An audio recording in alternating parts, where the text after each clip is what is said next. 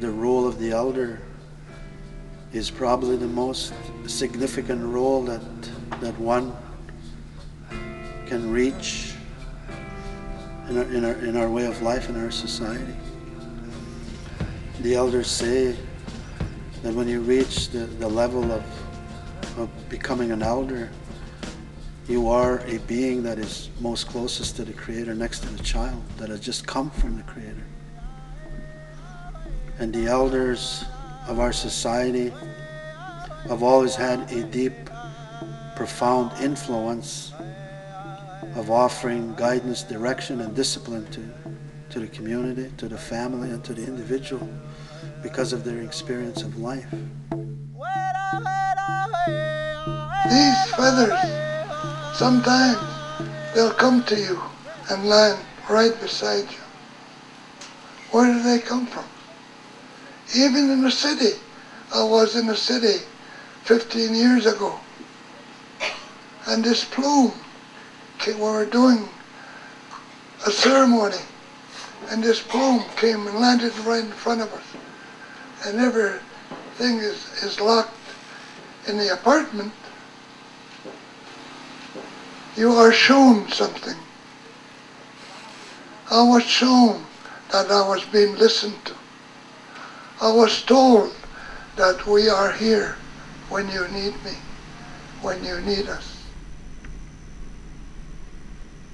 During the event of the Igniting the Fire gathering, there was an appearance of many, many little turtles.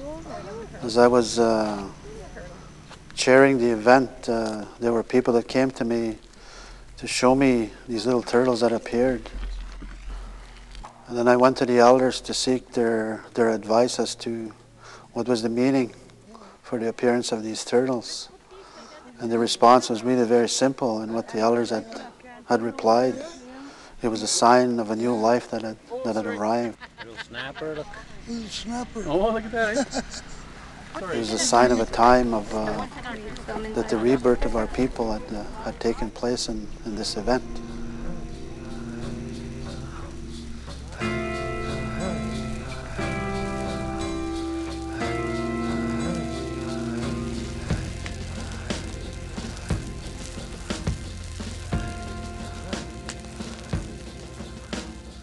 Saw the turtle crawl out of the fire, and then it was crawling away from the fire, and I picked it up and took it out of the outside the rocks, and it just crawled right back in and headed towards the fire and went right in, and I died there.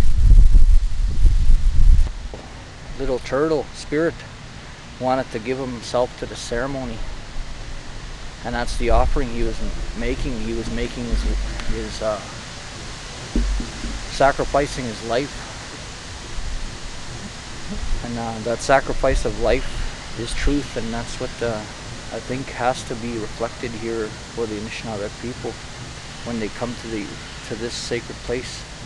They're searching for truth and answers, and I think that was the message.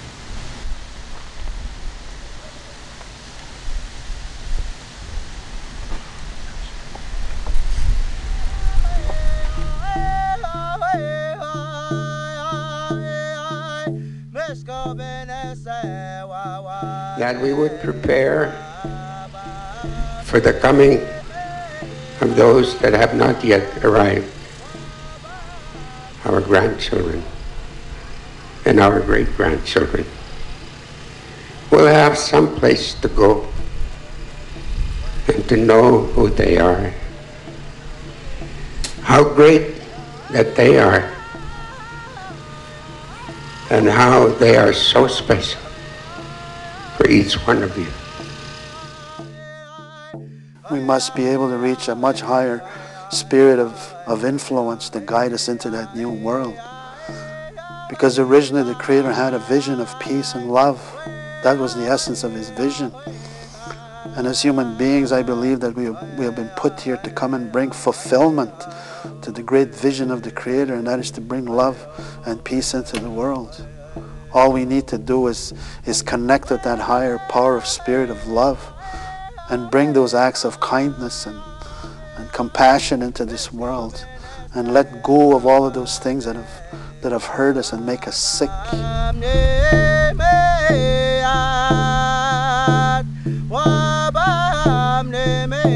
young people are going to, of course, play a very significant role in the unfolding of the new life. But the young people cannot do it without the mentorship, without the knowledge and the direction of the elders, because the elders are in the position to seek higher direction in ceremony from the spirit of the world.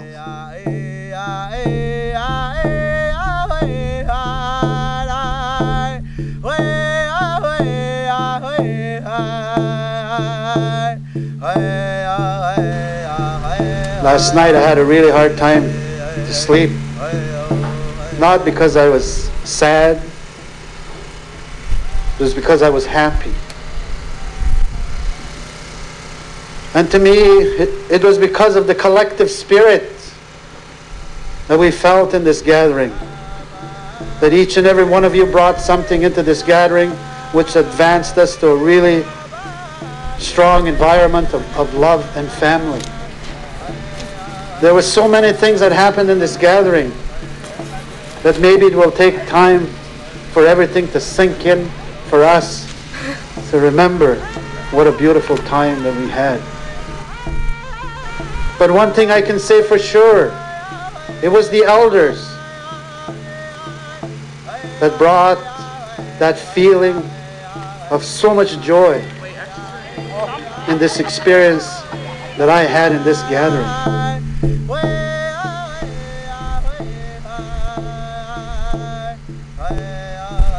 And through the direction that we were given in ceremony, we are being asked to come back again.